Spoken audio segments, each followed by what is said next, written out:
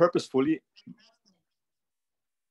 why don't I start again? 10 years ago in 2012, Wikipedia, together with many other websites, was purposefully made unavailable for one day. When trying to access Wikipedia that one day, you just saw a black screen with a disclaimer saying that Wikipedia was unavailable in order to raise awareness about two proposed US laws called SOPA and PIPA. If you don't know about SOPA and PIPA, then no worries. You will learn about it during this panel, whose purpose is to look back at the events 10 years ago and to draw lessons from it for the future. And in fact, you have the best possible host for guiding us all through the panel. And I'm not talking about myself, of course. I'm talking about Erik Möller. Erik is a freelance journalist, a software developer, and an author. He has a long history with Wikimedia. He started to be involved in 2001. Little reminder, 2001 is the year that Wikipedia was founded. So he is an early adopter, a very early adopter. And so back in 2001, Erik got involved as both an editor and as a developer of MediaWiki, the software that Wikipedia runs on. He also gave Wikinews its initial momentum. Later on, he became deputy director of the Wikimedia Foundation, where he stayed until 2015. And now he's freelance. Most important in the context of this panel is that Erik was one of the persons at Wikimedia, one of the key persons at Wikimedia during the blackout 10 years ago, which is why I said he's the best possible person to moderate the panel. And with that, Erik, over to you. Hey, can folks hear me okay? Yes. Great. Thank you for the intro. Just to clarify, nowadays I'm running engineering at Freedom of the Press Foundation, which is the nonprofit that, among other things, manages the secure open source whistleblower platform, and of course also advocates for policies that protect the free and open internet. But yeah, thank you for the introduction and also the summary of what we're going to talk about. We don't just want to talk about what happened 10 years ago, but also what it means for the moment we're in. Is something like the success of the SOPA blackout repeatable in the current moment, in the current technological and political environment, or is it not? And what legislative threats are emerging today?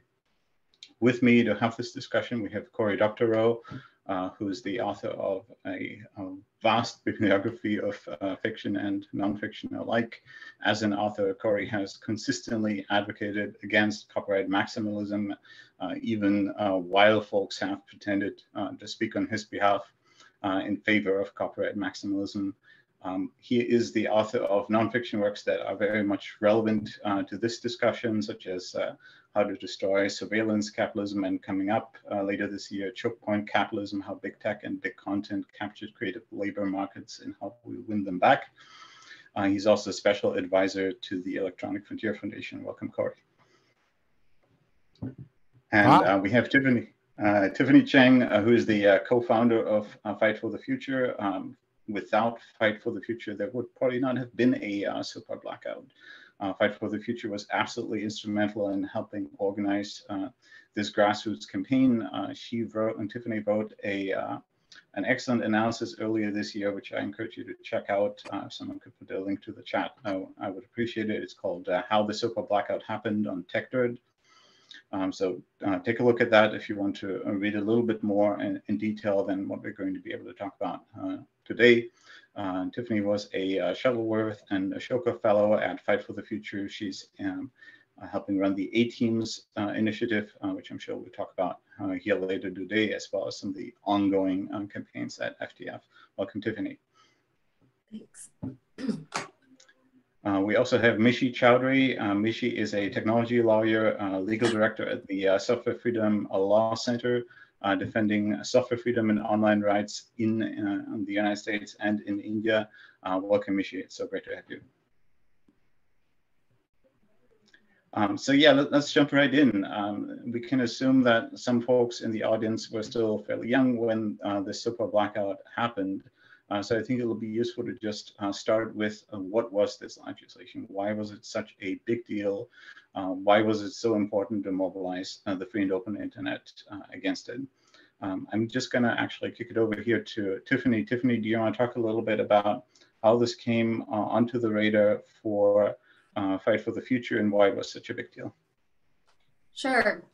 So there was this bill called SOPA, which had, by the time we looked at it, had gathered around 90 co-sponsors.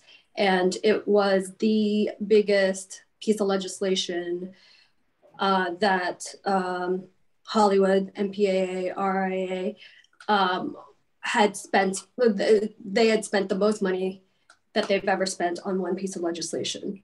And it was slated to passage. And this bill, SOPA, or is also known as PIPA, would have made it possible for alleged or potential copyright holders to be able to say that there was infringing content on a website and be able to, outside of the courts, without having to prove it, shut down an entire website by going to ISPs, and there would be a process for that, but it would basically be an on and off switch, and one that would shut down entire websites' speech, basically, over a single piece of content or in an alleged way. So when it was obviously an overreach of legislation, when you think about whether or not you should wake up to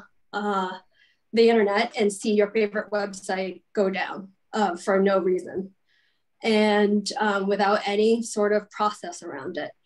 And that was in the fall of 2010. It was slated to passage, and it seemed like without a giant protest on the internet, this bill would have passed. And for the most part, all the tech companies, all the websites, excuse me, I'm a little sick, but and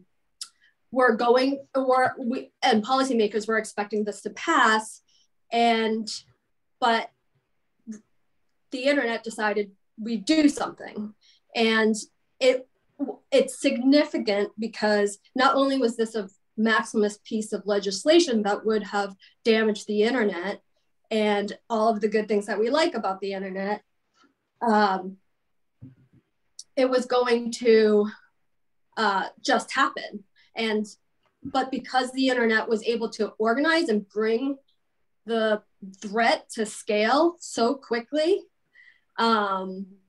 this is the first piece of legislation that we've seen that actually killed such a expected to be passed legislation with no opposition, no previously organized opposition in a matter of months. And so Congress was completely surprised, and so were we. I mean, we didn't think that we could so quickly be able to organize like that. And that was really what I think captured the imagination of people on all sides of the debate, because it's pretty remarkable how powerful the internet can be when there's such a big threat.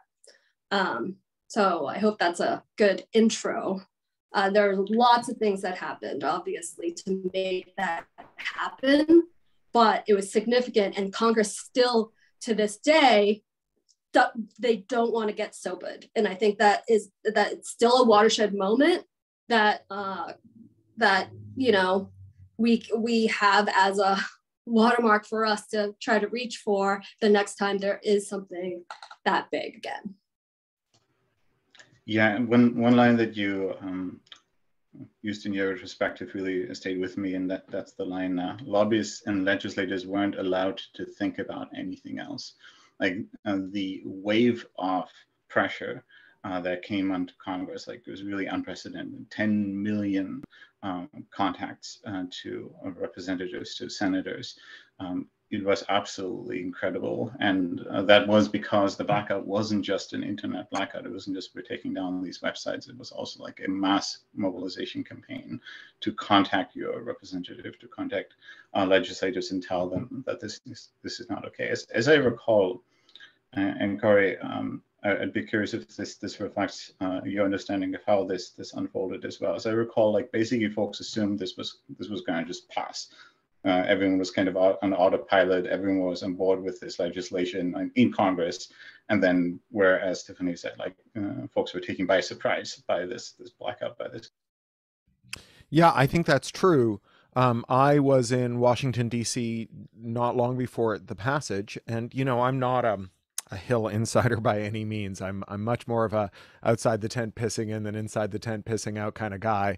But I know a lot of those inside the tent pissing out types, people who are of goodwill, but who've been brought into the establishment.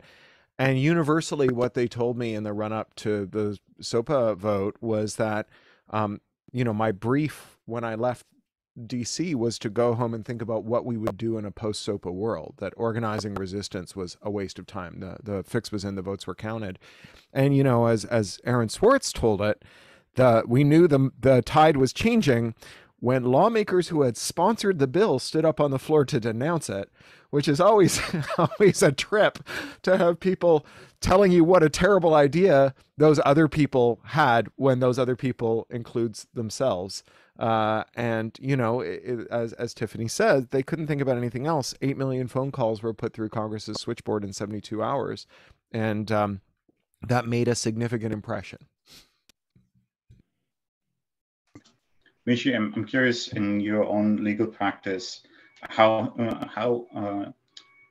what echoes did this unprecedented blackout have for activism, for your work in India as well as in the United States, when it comes to understanding the impact of legislation, when it comes to mobilizing resistance against bad legislation? Thank you. I'm just honored that with these people to be here with all of you who have done wonderful public things. But I must ask you to think of me as a person who lawyers for people like them. And sometimes I'm a scout who comes for a sporadic moment to keep them out of trouble.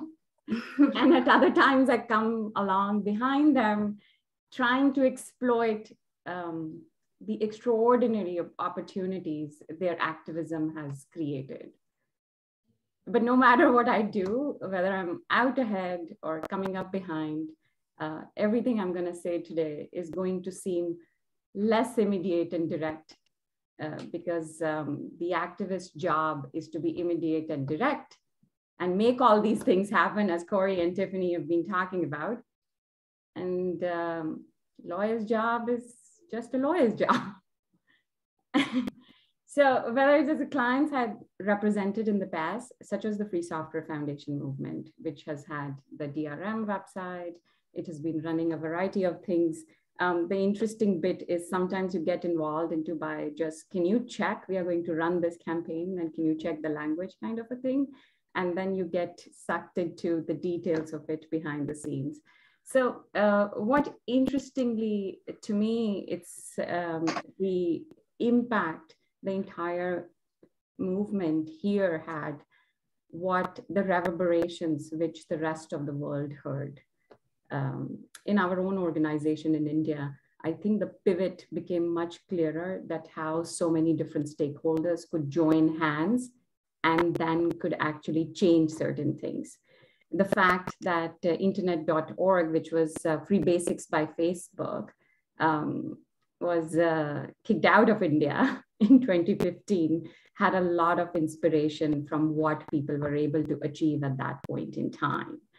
And because there is no tech conversation which will nowadays happen without Twitter or Elon Musk being mentioned in the past 2 weeks, I will say that one interesting thing which stood out to me much later on was that time people talked about 2.4 million tweets were talked about this, and even Mark Zuckerberg used Twitter to ask people to talk about this.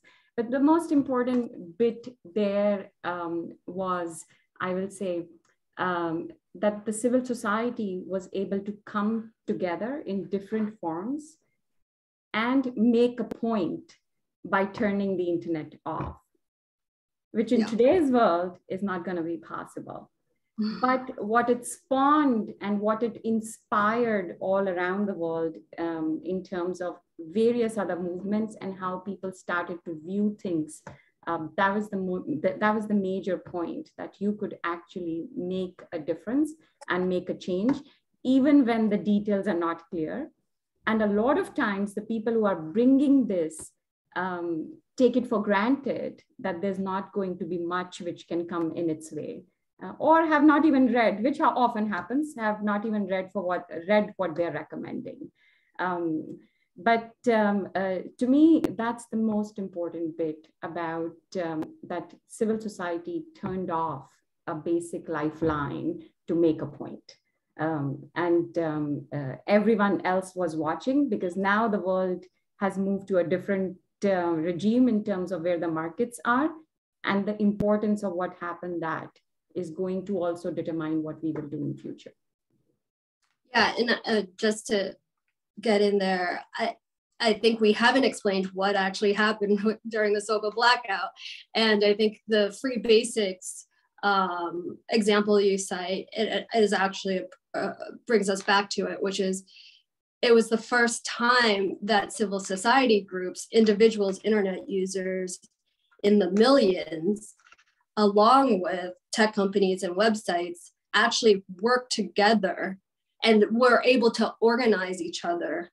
And that's the part that the internet helps to bring to scale or make accelerate to this 2-month mark, that actually made it so that the internet shut down for a day. And it was the internet blackout, the world's largest, or the history's largest online protest, because all of these groups figured out how to work together because of a threat that was so large. And I think the internet stood up to that challenge. And obviously, in that case, won. And then Free Basics, which happened a few years later, we actually talked to them, and they amazingly, and it's often really hard to harness the same kind of energy a few years later, but we're able to harness a really, really similar energy using really similar tactics that we talked about and worked on with them. And it was incredible to see another moment where this could happen in such a big country.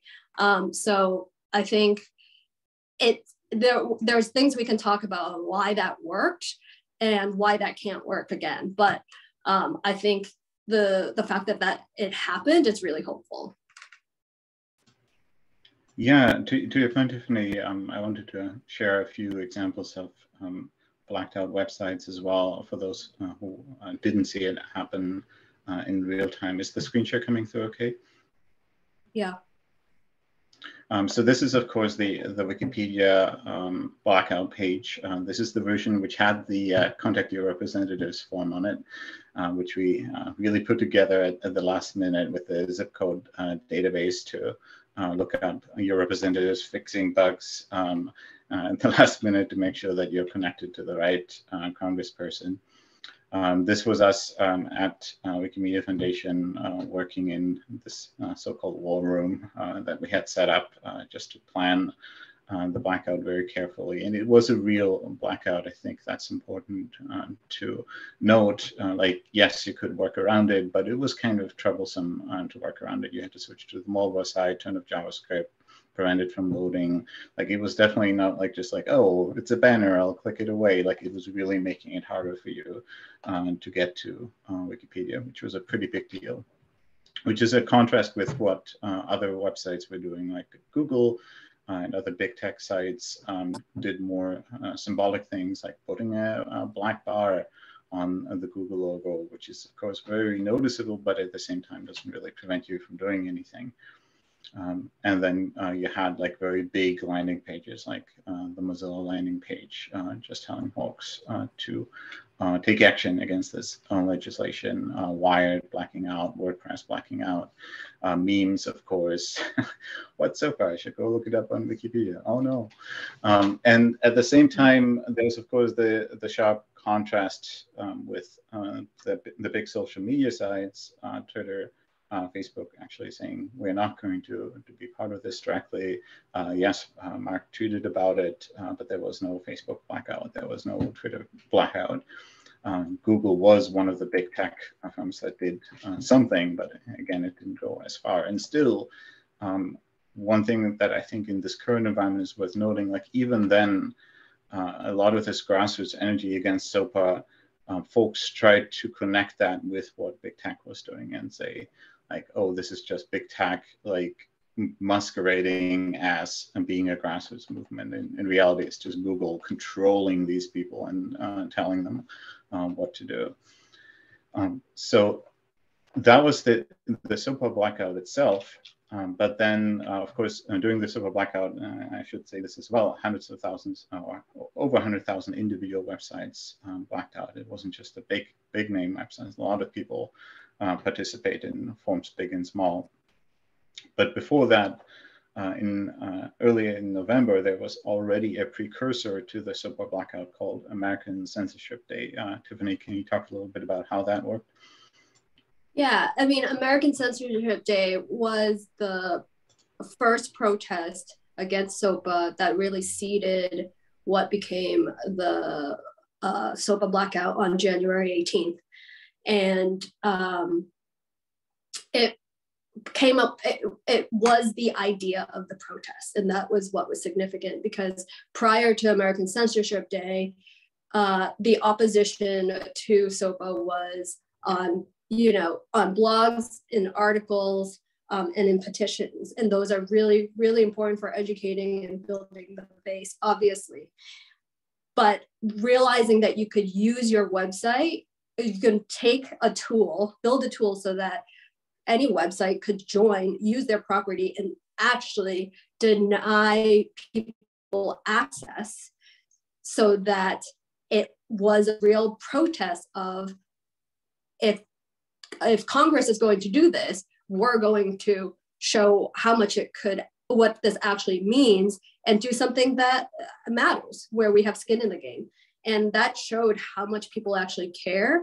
And I think, so American Censorship Day was the first time that this idea of what a protest could on the internet actually looks like a real has teeth protest looks like. That's what American Censorship Day did. And it also, I think, really said honestly what this bill was about. And we called it the first American censorship system. And if it were to pass, because it would be a way in which you could sort of on and off, turn off websites. And at that time, the big website that participated, that I think we all did a lot of organizing to make happen and to get this idea to take hold, started with Boing Boing, Corey, and then we got to Tumblr through all different channels of tons of people helping to make that happen, making the policy case, making the legal case, making the activism case.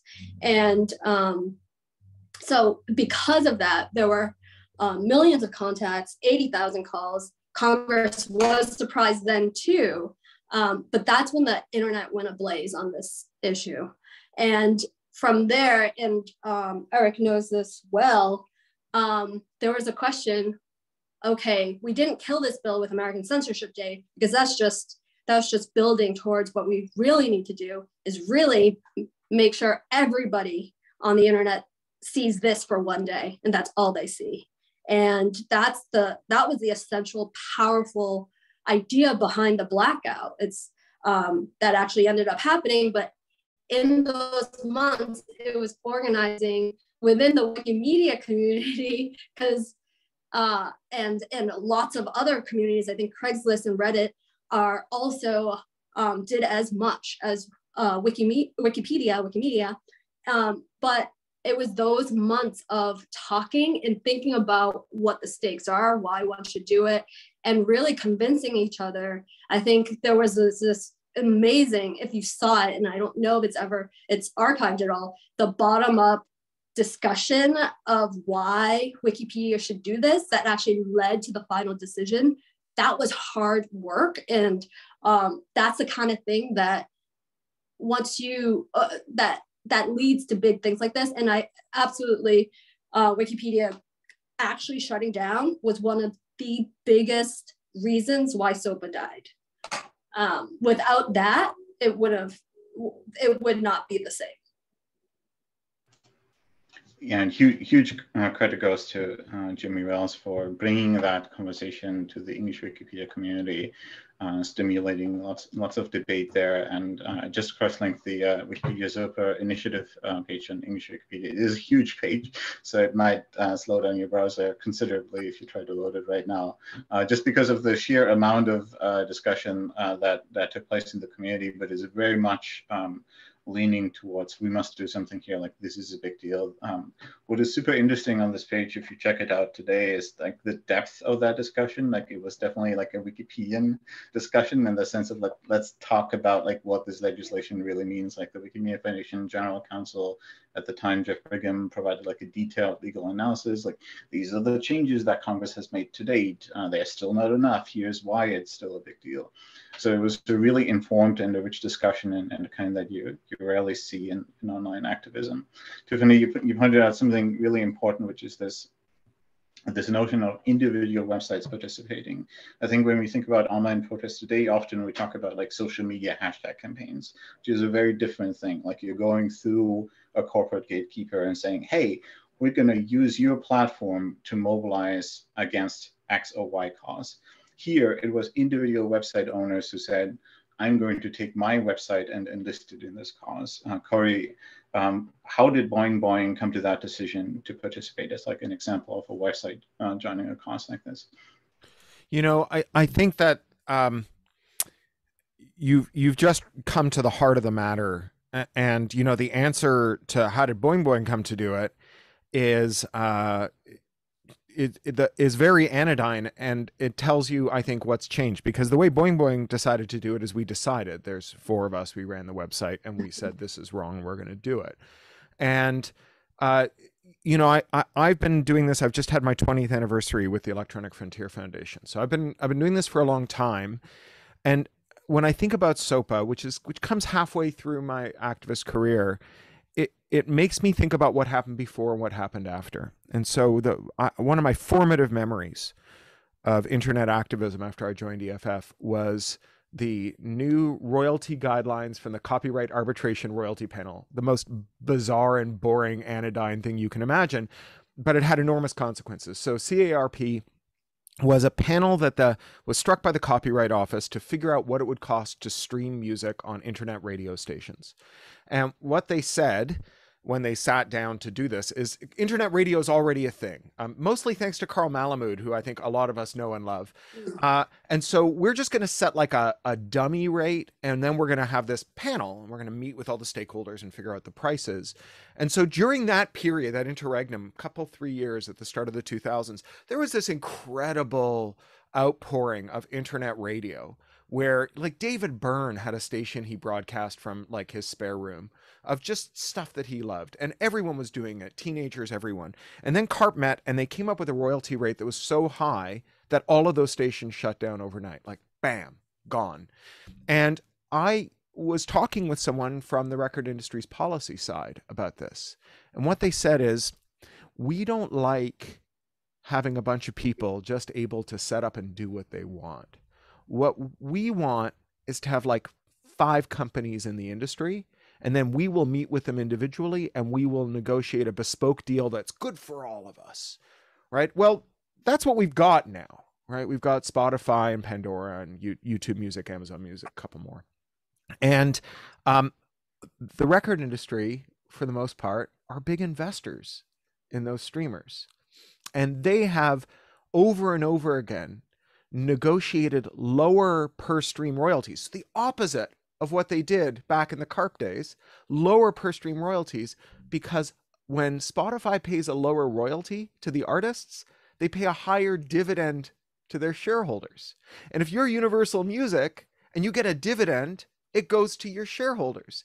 If you're Universal Music and you get a royalty, it goes to your workforce. It goes to the musicians. So this was a way of, engineers would call it impedance matching, right? 5 giant record companies, 5 giant internet companies, they all sit down. They don't always agree. They're going to fight a lot about how many points should be shifted from this side of the balance sheet to that side, what music owns or entertainment owns and what tech owns, and back and forth. But they want the same kinds of negotiating policy, because then you don't get these unquantifiable risks, like tens of thousands of independently managed websites run by committees of 4 weirdos who say, oh no, we're just going to black out our page because we don't like a piece of legislation. They can't even enumerate all the people who might do that, much less target them in any meaningful way. So right after CARP, there was a day when a piece of legislation very similar to SOPA was tabled in 50 state houses at once. And it was a very chaotic piece of legislation, and different names in different states. And it ended up not going anywhere, in part because most of this copyright stuff is federal. But at the time, I remember colleagues at EFF being spitting mad, because they were like, Microsoft is a giant monopolist, and they can't even put a lobbyist in every state house. Like, what is the point of having a tech sector that's being corrupted by a giant monopolist if they can at least shake a few pennies loose from the back of the sofa cushions to have someone in all 50 state houses? Because we were like 12 people at the time. We were going to have people in 50 state houses watching this stuff. And we kind of got our wish. Right now, Microsoft and the other tech platforms, they have basically come together and formed a cohesive bargaining bloc. And where we used to get together and say, okay, we're going to block out tens of thousands of websites in order to change Congress's mind.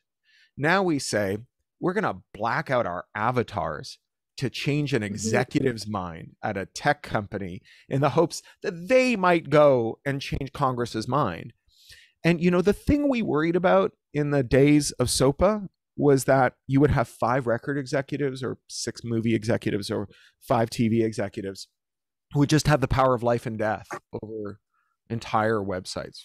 You know, what you might call it in ad tech a vertical, right? Like the place where everyone gets their information about cars, say, would suddenly be live or die based on the whims of an executive. And that's what we've got. Right, that is what we've got, because those independent websites effectively don't exist. And to the extent they exist, 100% of their revenue comes from an ad tech duopoly, Facebook and Google, who just unilaterally and opaquely make these choices. And so we now have our communications infrastructure being structured by unaccountable groups of individuals. And rather than being able to participate directly, all we do is sit on the sidelines and wonder whether Elon Musk is going to buy Twitter, right? And whether Elon Musk will become God Emperor of Twitter, the way Mark Zuckerberg appointed himself God Emperor for life of 3 billion people's social lives. And I know I've been talking for a long time, but I want to end by saying something that really made me change the way I thought about this stuff around 2003, 2004. Which was, I read a paper by Tim Wu, who was then a communications professor and a protege of Larry Lessig's, called Copyright's Communications Policy.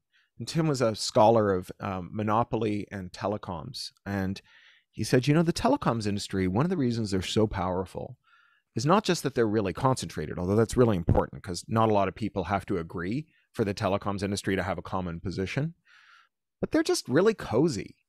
Right, when like there's only 4 or 5 companies in an industry, and they're all like, and it's been that way for several years. You know, if you're an exec at like Sprint, there's nowhere in the org chart for you to go up, and so you get like poached by AT&T, and they make a box in the org chart, and then AT&T loses you back to Sprint, who makes a new box in the org chart to put you in, because they'll do it when they're hiring an AT&T executive, but not promoting a Sprint executive. So you have people like John Legere, the un-CEO of T-Mobile, right, who, you know, merged the company with Sprint, who said, you know, I'm not like any of these other people, and I'm not like any of the, and my company's not like any of these other companies. He was like an AT&T and Sprint executive before he was a T-Mobile executive, who then like merged with those companies, right? It's like, these aren't the Montagues and the Capulets. Right? Like Sheryl Sandberg is not the bitter enemy of Google. Google and Facebook are not at each other's throat. Sheryl Sandberg's a senior Googler who is now the second most senior Facebooker. And, like maybe the reason Bob Iger and Rupert Murdoch were able to merge Disney and Fox, those two great polar opposites of our media empires, because they were star-crossed lovers who secretly yearned for one another, or maybe their differences were completely cosmetic and they both agreed that what we really need is to have all of our industry structured by a couple, three great men, right? Like they basically got Ayn Rand brainworms. And, that is, I think, become what's become of our internet and our other industries. And I mentioned Tim Wu here. And the reason I mentioned Tim Wu is not just because he's an old friend. We went to elementary school together. We've known each other since we were shooting each other with crossbows in Dungeons and Dragons games when we were 9 years old, but also because Tim is now in charge of tech antitrust at the White House. And we are living through a moment that I think gets lost in these discussions about copyright or harassment or, culture war stuff or policies about censorship and so on, which is that the common thread between all of these is not that the people who run the internet have bad judgment, although they assuredly do. It's that there's a group of people who run the internet unaccountably. And the most important thing that's going on in our politics right now is the change in antitrust law.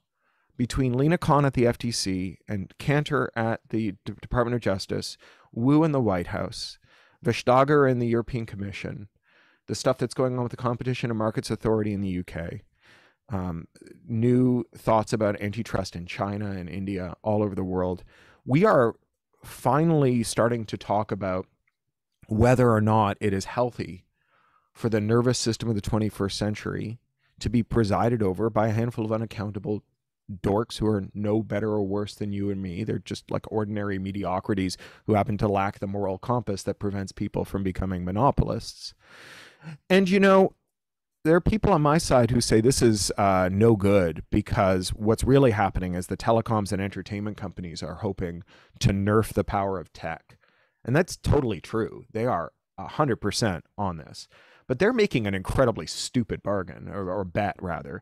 Big telco and big content are betting that we can wake up the antitrust giant for 40 years in a coma, get it to smash big tech, let them pick up the pieces and absorb it, and then it will go back to sleep.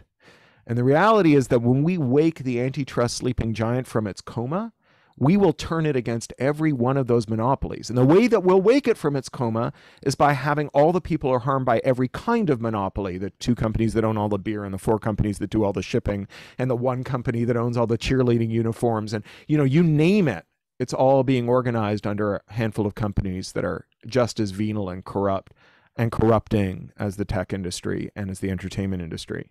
We're all going to make a coalition, and we're going to send that giant out to smash these other giants. It will be the people's giant, because we do ourselves an enormous disservice when we brief for, say, the tech giants to fight the entertainment giants. Because, if they win, they're not going to drop crumbs from their plates onto the floor for us. All they're going to do is increase their own share of things. We need a people's giant, and I think we're on the verge of getting one. Yeah, so that is, I think, one of the answers to like what is going to have to happen now in this current environment.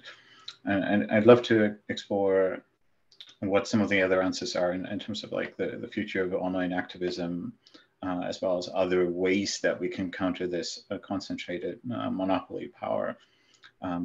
But before I go there, I did promise the panelists that we would take questions from the audience in between. And if there are questions from the audience that relate to specifically what happened back in 2012, and that would be a great point to put one of those questions in between here. Isaac, do we have any questions that relate to the Super Blackout itself and what happened there? Yeah, thanks, Eric. We do a few. The first one was asking whether the panel could reflect on the question of who benefited and how from the blackout. And the example is given, did Google participate because of the do no evil or because there was a business interest?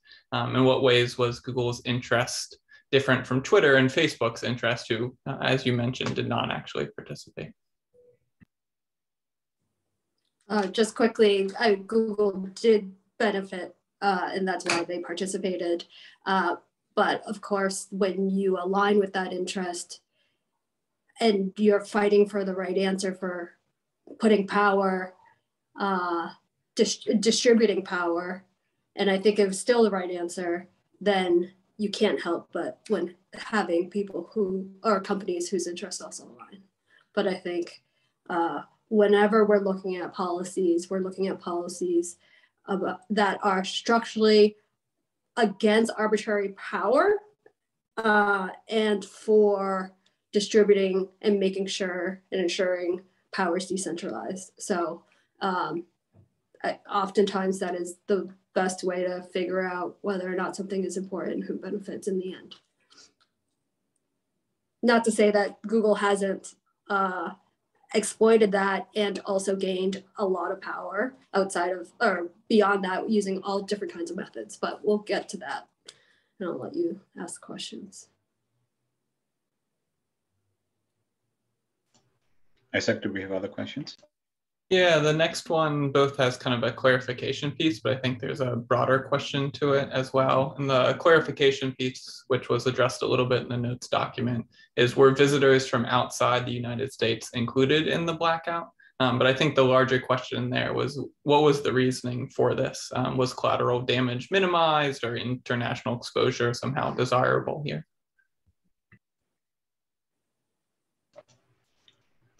It was definitely desirable to have international exposure here. Like, it was really a global moment. It was not a United States moment. And as Mishi pointed out earlier, it was something that had echoes and reverberations, like, for policy discussions that happened around the world. In fact, the silver blackout in English Wikipedia discussions about it was directly informed by a blackout that happened on Italian Wikipedia a few months before, related to a specific legislation. So it was very much a moment that wasn't specific to the United States, but a point in time for the whole internet to say this is a big deal because the consequences unavoidably would have been global.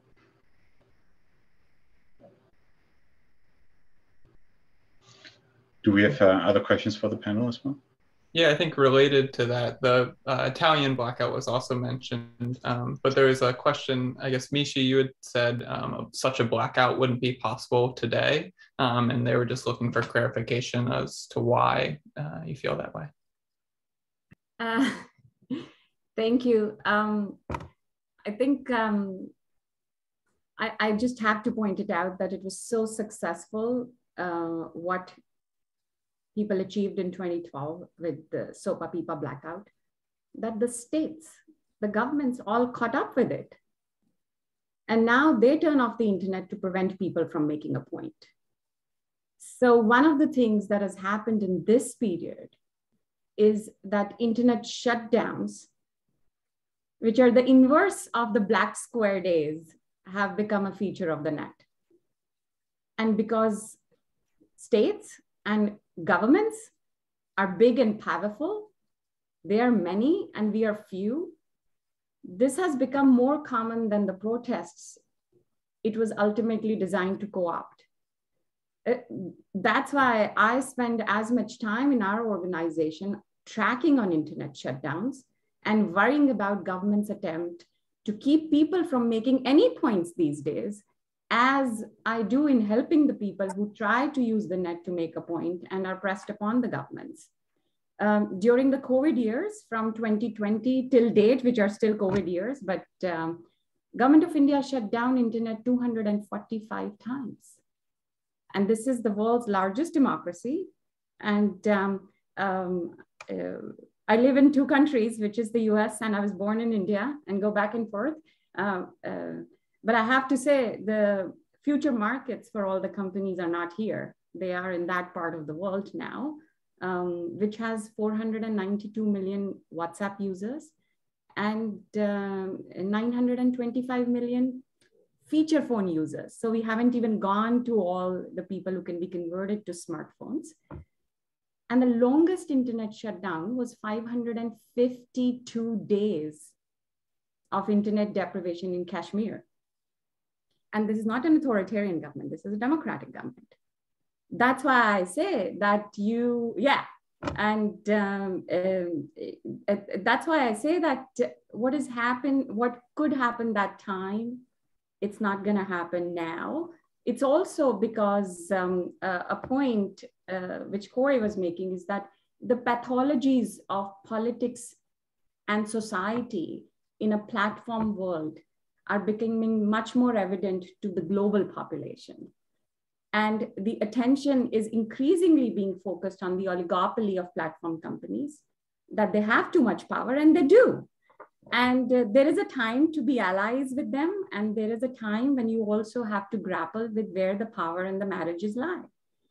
And the top-down structures of government control that is contemplated as responses to the power of these companies will only drive overprivileged management of these companies into marriages of brutal convenience with these post-truth politicians whose rise these companies have enabled.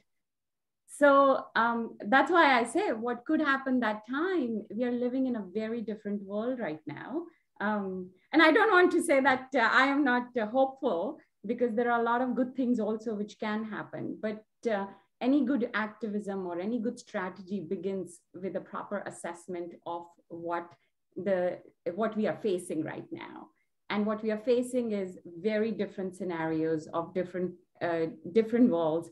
Of all the people who they talked about, Europe does take the lead on regulation, and they think that regulation is how they can address these problems.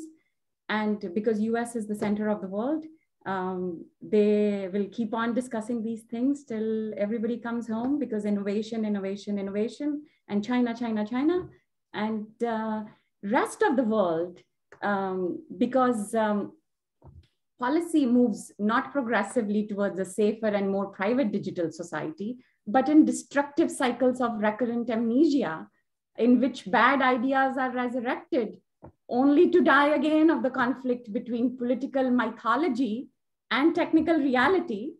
So everyone else will keep copying all the bad ideas and say, you know what, the Americans are doing it, the Europeans are doing it, why can't we do it?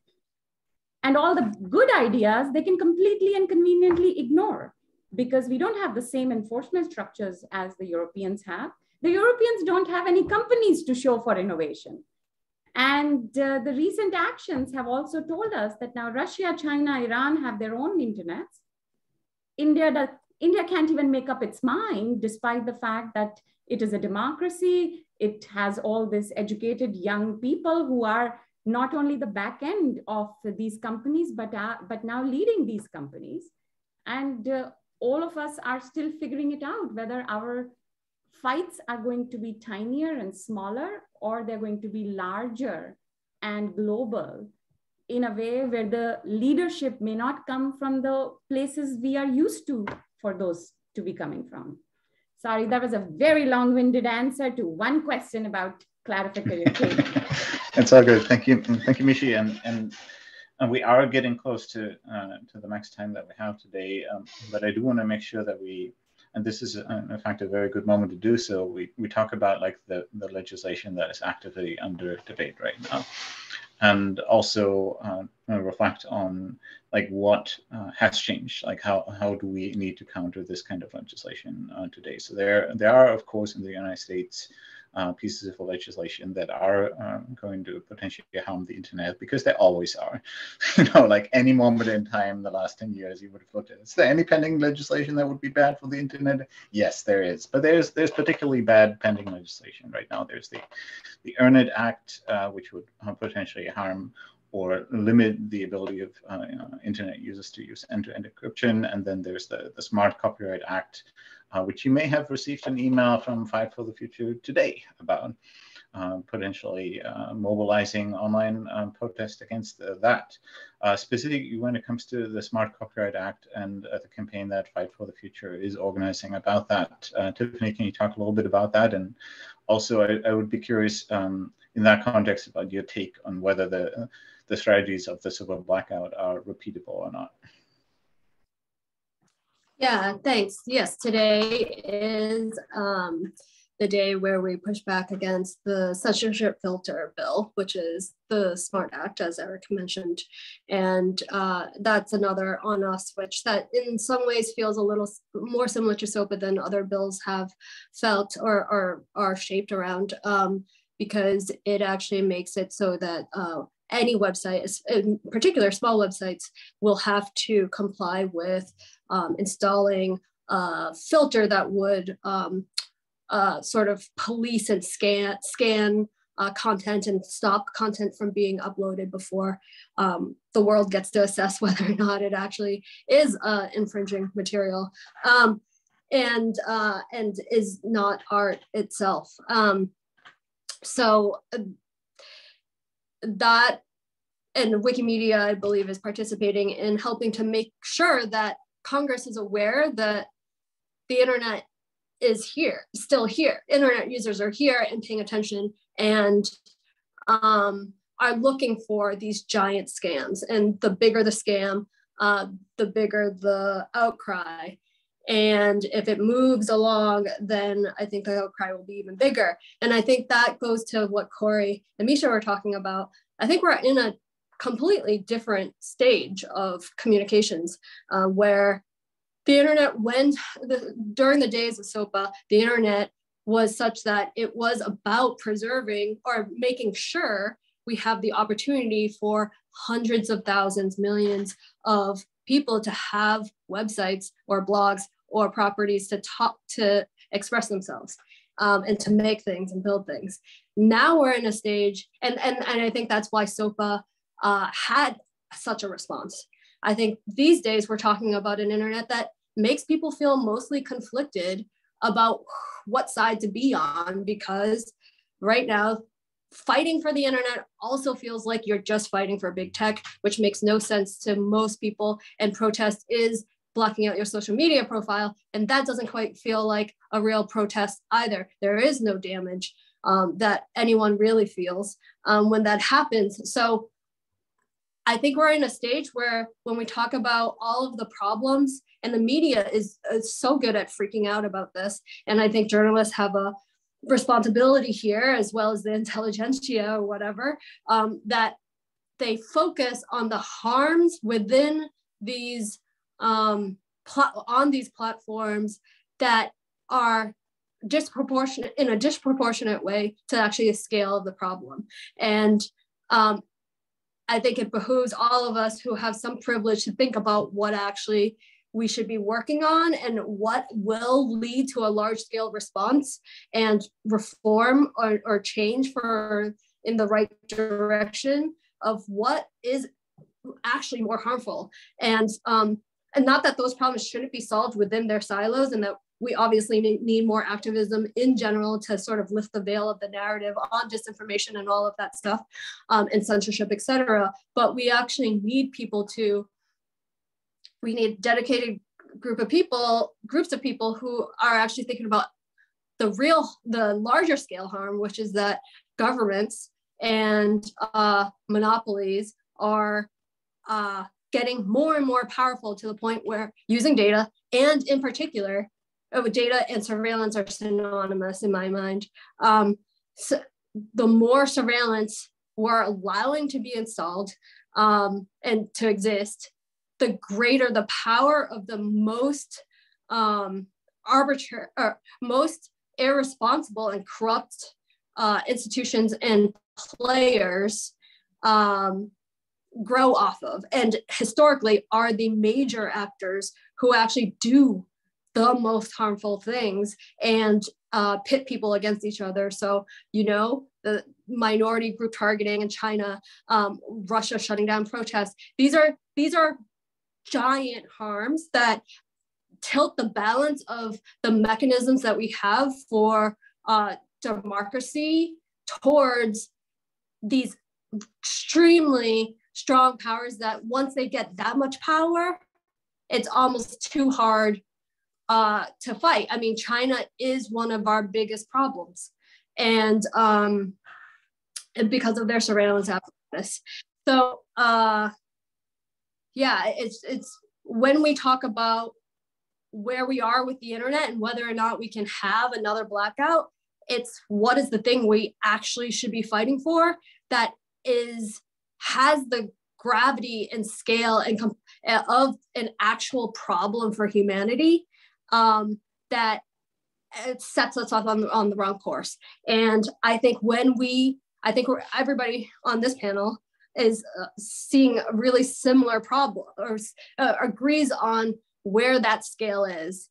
And I think we're going to get there. It's just we spend too much time in the media focusing on or getting people to freak out on things that will resolve. Humans work out, and humans focus on see problems where they focus and they fix them.